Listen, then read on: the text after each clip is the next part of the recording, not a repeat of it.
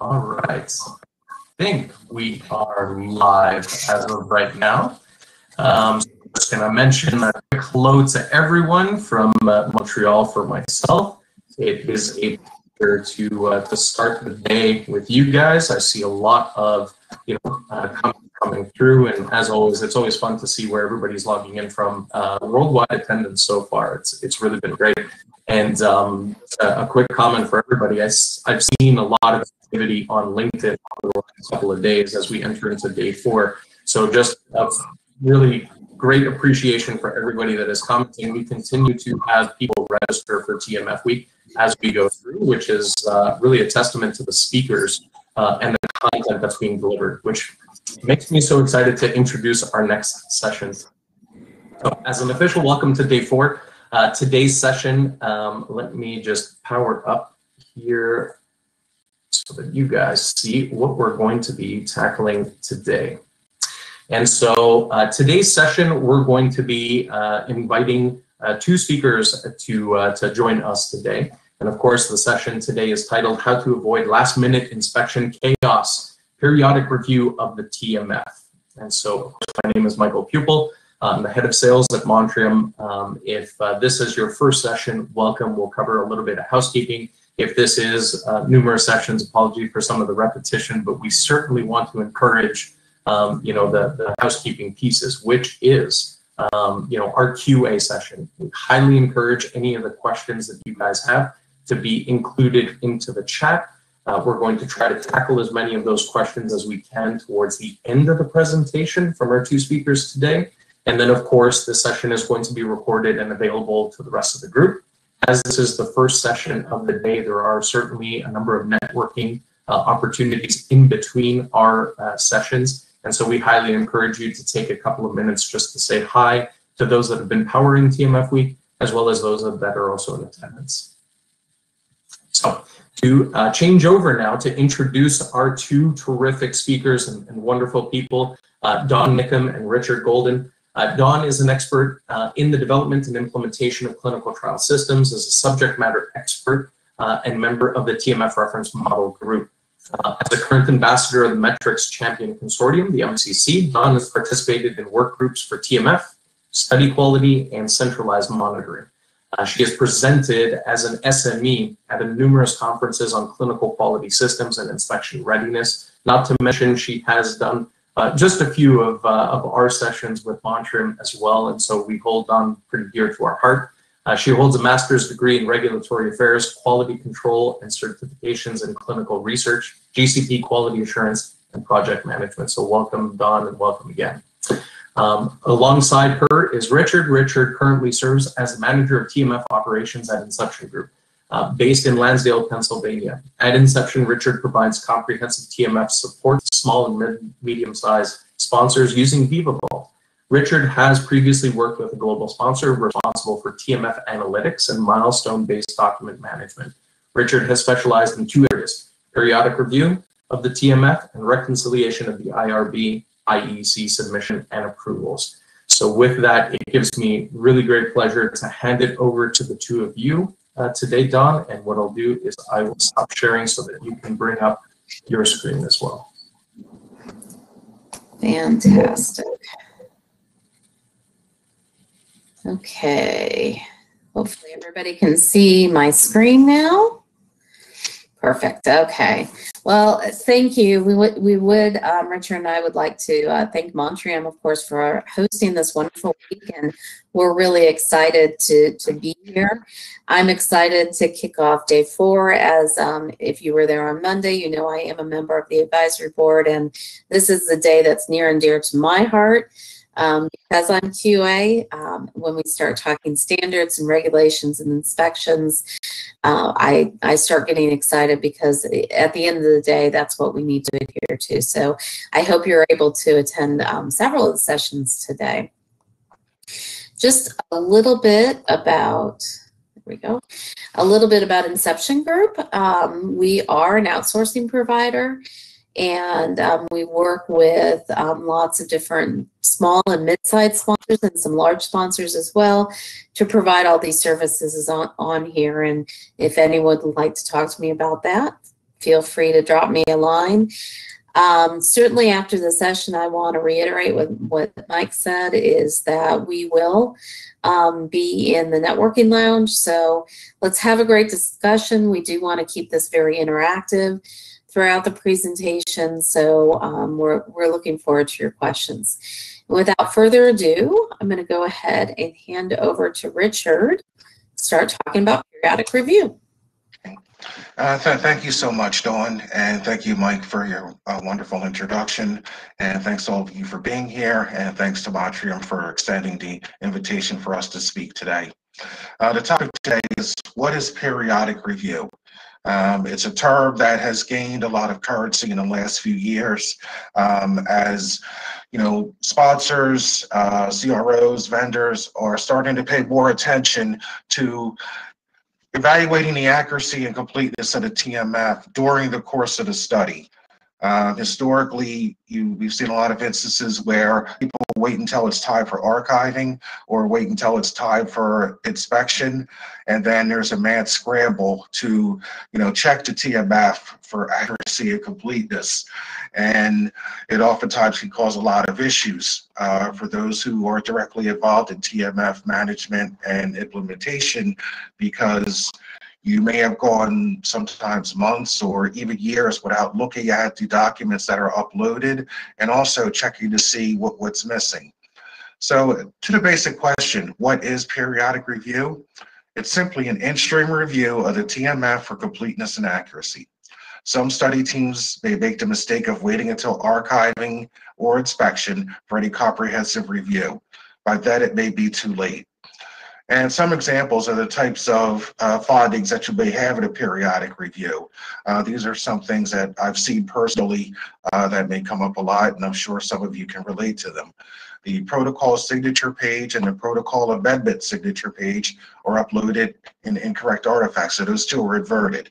The protocol page is at 523 when it should be at 522, and the amendment signature page is at 522 when it should be at 523.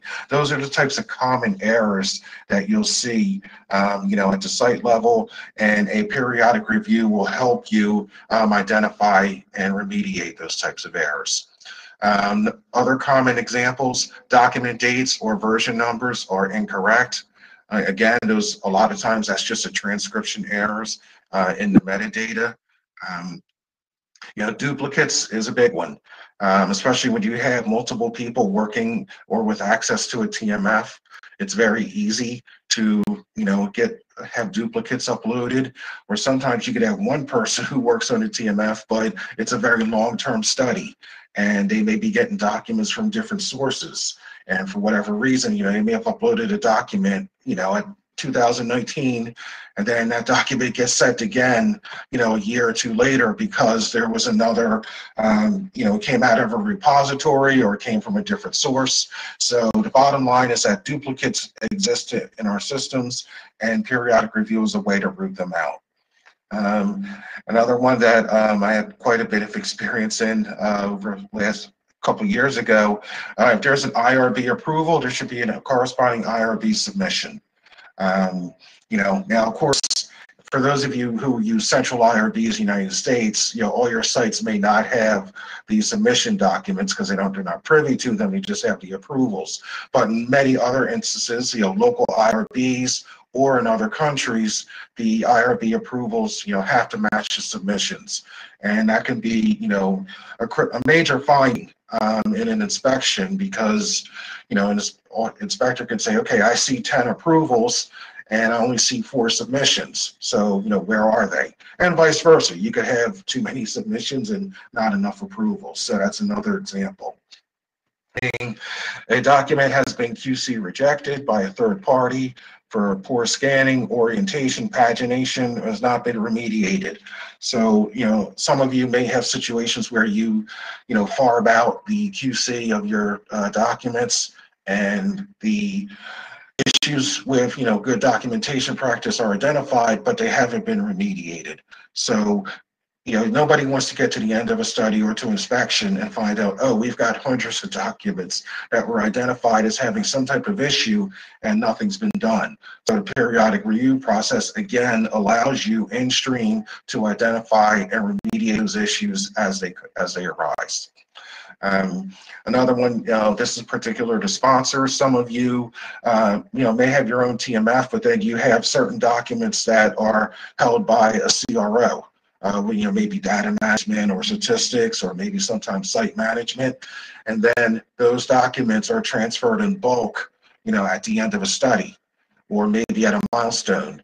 And you may have a situation where you're given literally thousands of documents at one time, and you want to ensure that those documents have been properly reviewed, they've been uploaded correctly, the metadata is correct, and the documents are what they purport to be once they're in the system. So, like I say, for sponsors, that can be a big issue when you're expecting bulk uploads from a CRO. Okay, if we can move to the next slide. All right, so we actually have a poll that we wanted to throw up. Understanding what periodic review is. And Mike, if you'll go ahead and launch that poll for me. Do you or your vendor have an established periodic review process? So, pretty simple here. Is it yes, we do, no, we don't, or we're just not even sure? We'll give a few minutes for people to go.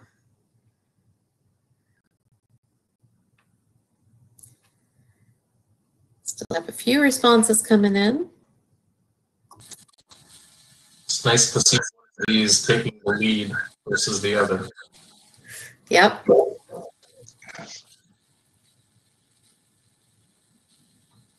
Yeah, I still see a few coming in. Looks like we're. So why don't we go ahead? So why don't we go ahead and end that poll right now? There we go. We'll go ahead and publish it so everybody can see it in the polls. Yeah, so 77% yes and 23% or so no. Great. Well, for those 23%, we're going to give you some more reasons of why you might want to do this. So I'm going to let Richard continue, if my slides will advance. There we go. Okay. Thank you, Dawn. And it's good to hear that a overwhelming percentage of you already have some periodic review process in place. Okay. And like Dawn said, for those of you who do not have an established process, some of the reasons that it's so important are based on the Alcoa principles. And so the periodic review process is designed to ensure that documents uploaded in the TMF meet these standard principles that we're all aware of. They're attributable, legible, contemporaneous, original, accurate, complete, consistent, enduring, and available. And so this is sort of our baseline of, principles underlying TMF maintenance and management. And it's so important for us not to wait until you have archiving or inspection. So it's, we're not reinventing the wheel with periodic review. There isn't some kind of magic fairy dust or some kind of quantum mechanics involved. You're simply taking the baseline principles from which you started the TMF in the first place and ensuring on a periodic basis that those principles are being upheld in your documentation. And we'll shortly get to what time periods or could be available to you. If we can move to the next slide. So when does periodic review take place? At a minimum, it's probably a good rule of thumb that review should be conducted at each milestone. I know we all have different terminologies for our milestones. Some suggestions here: first subject, first visit; last subject, last visit; database freeze/lock; study close; archiving. So we would think that you're going to have at least 5 periodic reviews, or maybe even more, depending on what type of system you set up. But we think that 5 is enough, because if you figure that an average study lasts somewhere in the 2 to 3 year range, that gives you, you're looking at the study for a review at least 2 to 3 times a year. Okay. In the alternative, teams can undertake review at set intervals unrelated to milestone attainment. For example, monthly, quarterly, every 6 months, or even annually. I'm not sure. I would suggest going annually unless you have a very small study. Yeah, it needs to be done a little bit more often, given the volume of documents that you have. Okay. If you are using a milestone approach, you may choose to review only those artifacts that were expected for that milestone. So for example, if you're doing a first subject versus a milestone, you could say, okay, we expected CVs, 1572s, financial disclosures, protocols, ICFs, and those other, quote unquote, green-like documents, the ones that are required to get the sites up and running, feasibility, documentation. So, you could choose just to look at those particular documents. And the reason I say that is because, we're not going to, depending on the volume of your study, you're not going to look at every single document, open it, and then review it. Hopefully you've had enough, your processes of initial uploading and QCing are strong enough that you don't have a lot of findings. So that's why it's good to take a representative sampling of the types of documents you're going to be reviewing. Any alternative, you may choose to review any and all documents that were uploaded during a time frame between milestones. So for example, we're looking at all documents that were uploaded between FSFV and LSLV, regardless of when those documents were expected. Because what can happen is you may get documents that were expected at study closeout, you get them early, and you wait until study closeout to look at them. It turns out there may be some issues, and you don't want to do that. So there's no reason for you to wait until study closeout to look at documents set for that milestone, just because that's the way they're designated. If you get them early, there's no reason you can't review them early. We can move to the next slide, Dawn. Okay, so we're going to do another poll with this slide, and this time we want you to answer, how often are you doing your reviews? So is it monthly, quarterly, every milestone, only once at the end of the study, once or twice a year, as soon as an inspection is scheduled? And be honest with these, or you just are not sure.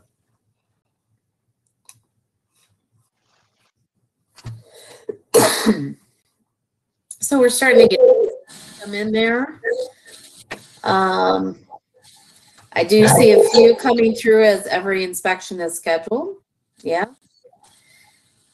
And I can tell you just anecdotally, I actually have a client that I'm working with right now. They just had an FDA inspection announced.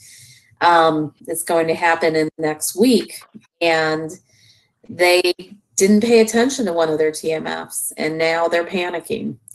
And, so if you wait until the inspection happens for the periodic review, it's probably gonna hit you. So looks like we're kind of getting there. We'll give it couple more seconds, then we'll go ahead and close the poll.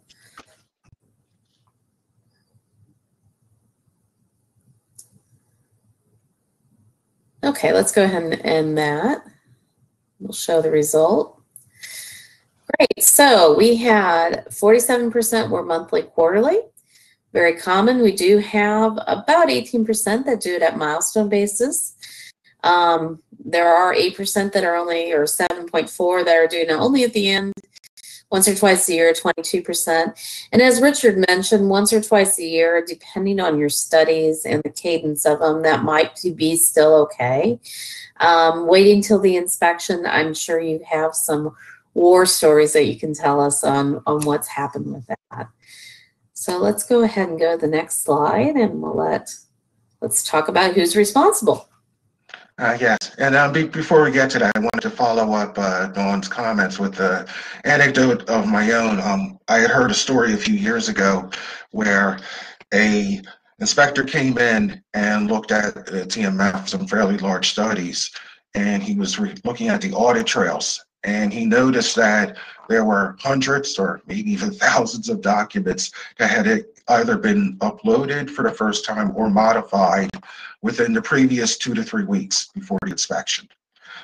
So as you can imagine, that was a fairly significant finding, and it was indicative of the fact that the people responsible for the TMF, the study teams or specialists or whoever it was, had not been doing any type of periodic review.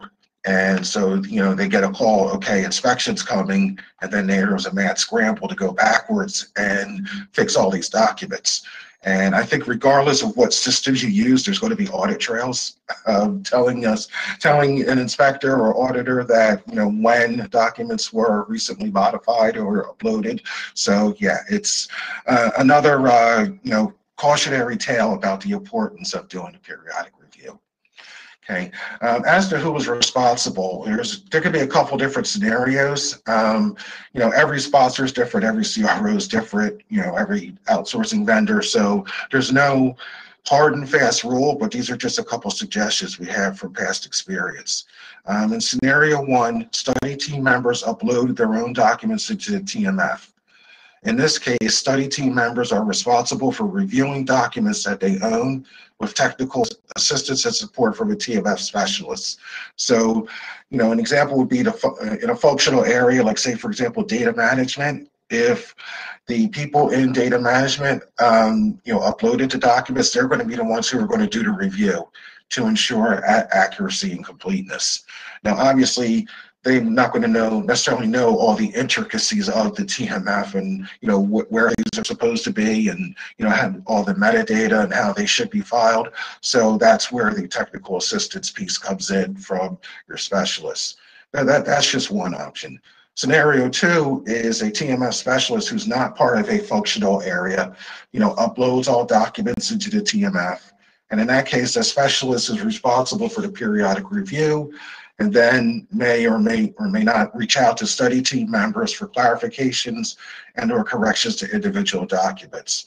I would imagine many of you who are using, CRO operated TMFs are probably in scenario two. So it's really important that there be that, collaboration and cooperation between the CRO or outsourcing vendor and the sponsor, during the periodic review process to make sure that, where there's full adherence to the Alcoa CCA principles.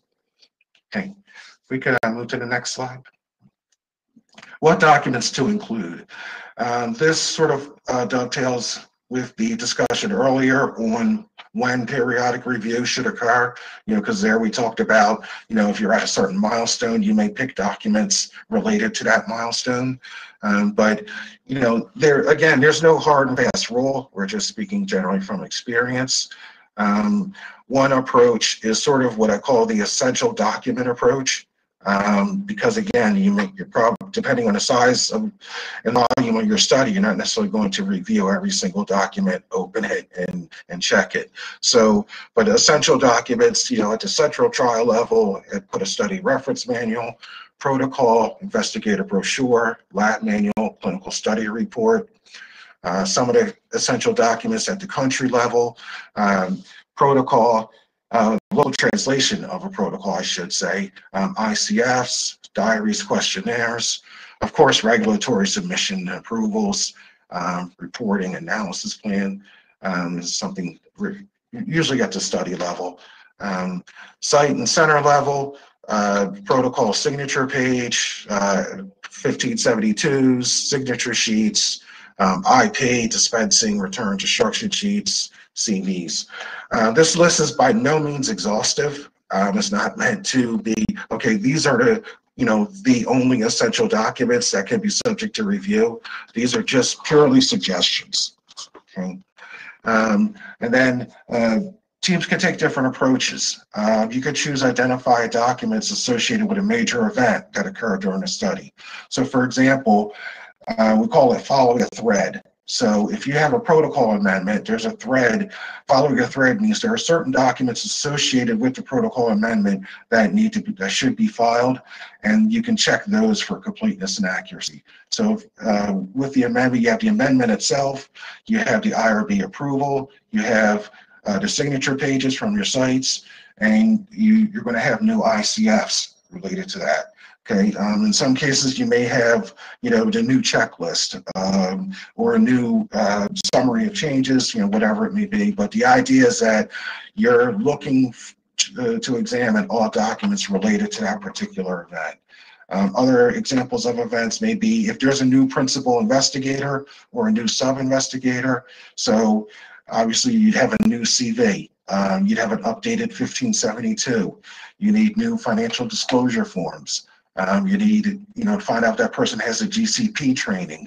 And then of course, your IRB approvals, or in some cases, maybe some countries may have a regulatory approval for, a new sub-I or PI. But the idea is that, all the documents associated with a change in PI or sub-I are all accurate and complete. Other examples, sort of lumped them together, protocol deviations or safety events.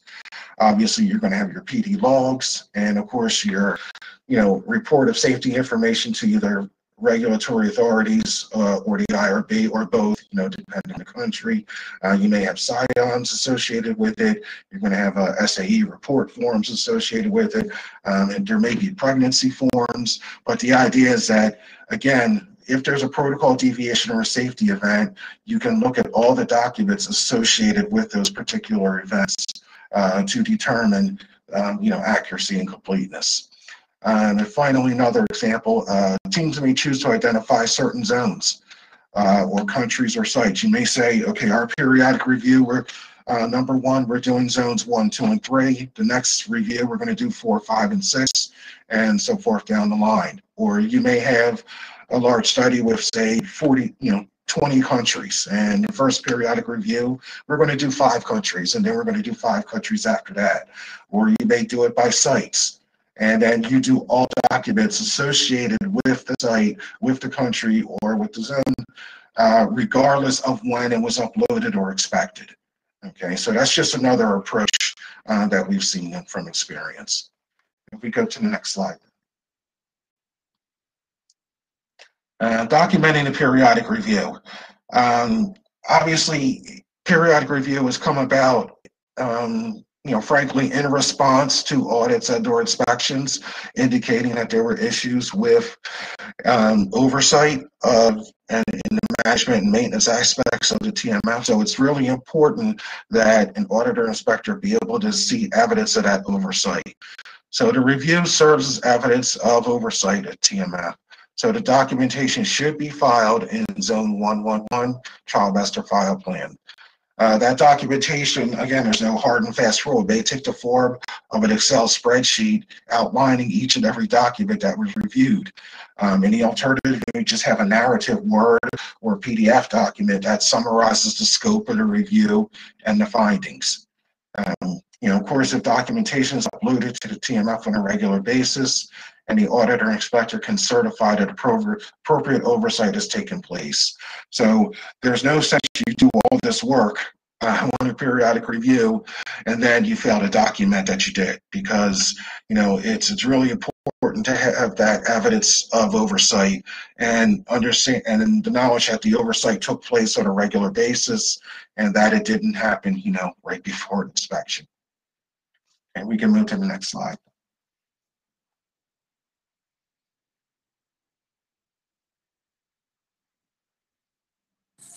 Don, You're in mute. You're on mute. Well, that would explain why nobody's answering me. Okay. 2021, if you don't say you're on mute, then you haven't had a meeting. All right. So I did want to answer one question, because I think it goes around here, around the scope of periodic review. As far as, what do your scope, or do you suggest 100% periodic review or random sampling? I would say, No, you shouldn't. I mean, you shouldn't have to do 100% because the expectation is you should have some sort of QC built into your upload process. And the idea of periodic review is more to think about, you know, checkpoints within the system to verify that things were uploaded right, or if you've had changes in your process or how you name, you know, throughout a study, you know, do you want to align everything and make sure everything's consistent? So random sampling is definitely the way to go. Random or targeted. So Richard did talk about, you know, hitting some targeted documents with that. Some people call those key document reviews. So how are we doing on our poll? Are we getting there? Yeah, I think we've gotten most of the respondents here. So I'll end the poll and show results. Okay, excellent. Thank you. All right, so, okay, so interesting. So we do have, you know, a percentage that do look at a certain milestone, about 13%. All documents uploaded to date. So that sounds like people may be doing a sampling or doing 100% review.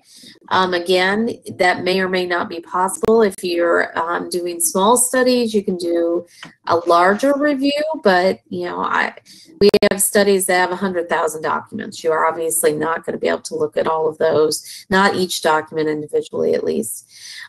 I do a represent sampling by a percentage, look only at essential documents, and then again, only documents related to deviations or quality issues. So, yep, absolutely.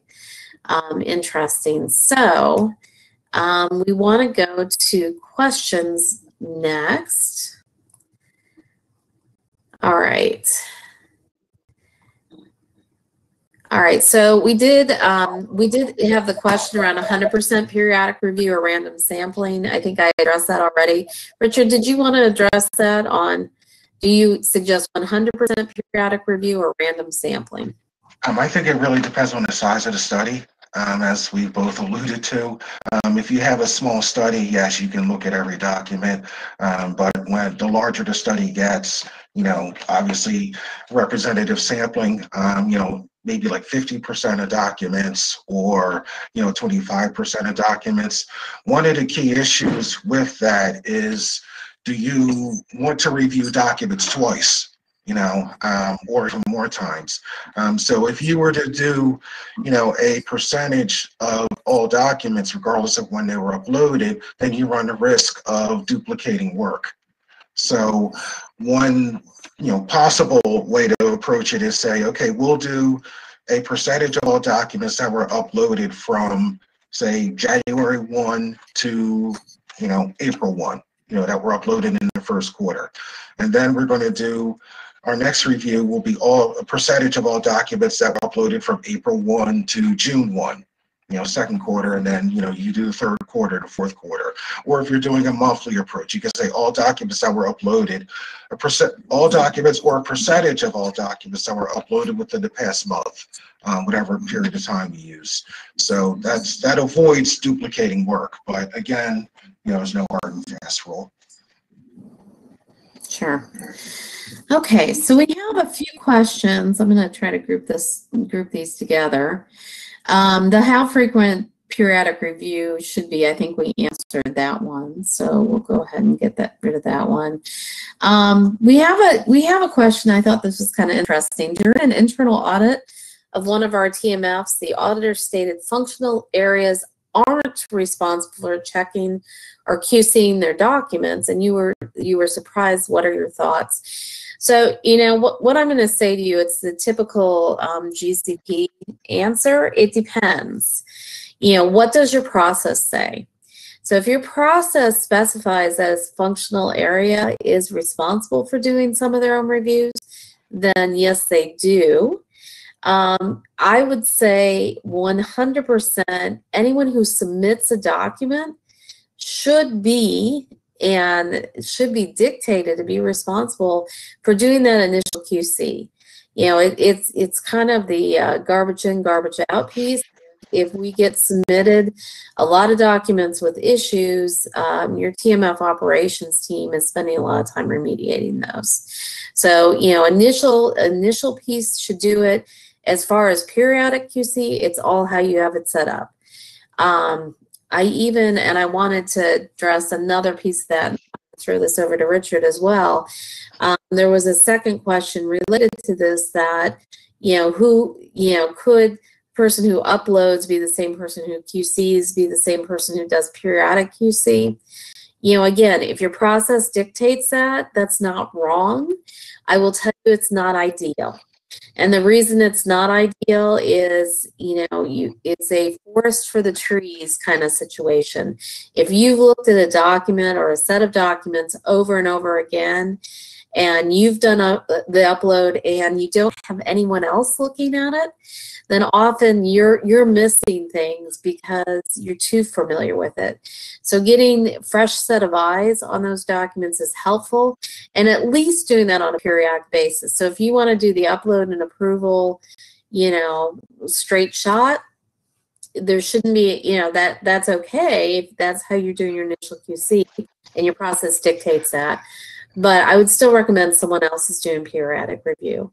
So Richard, I don't know if you want to go ahead and address both of those questions. Yeah, I guess the first part about the functional area representatives, what I would probably suggest in there is that the person who makes the initial uploads from that functional area does not necessarily be the person who does the periodic review, but the person who does a periodic review should be someone else from that functional area, if that makes sense. So if person A in data management is doing the uploading and maybe even the initial approvals, QC, person B from data management who may or may not have seen these documents before should be doing the periodic review, because you always have to have a second set of eyes. So one approach I've seen taken in the past is that where it doesn't matter who does the periodic review, as long as it's somebody familiar with that particular area,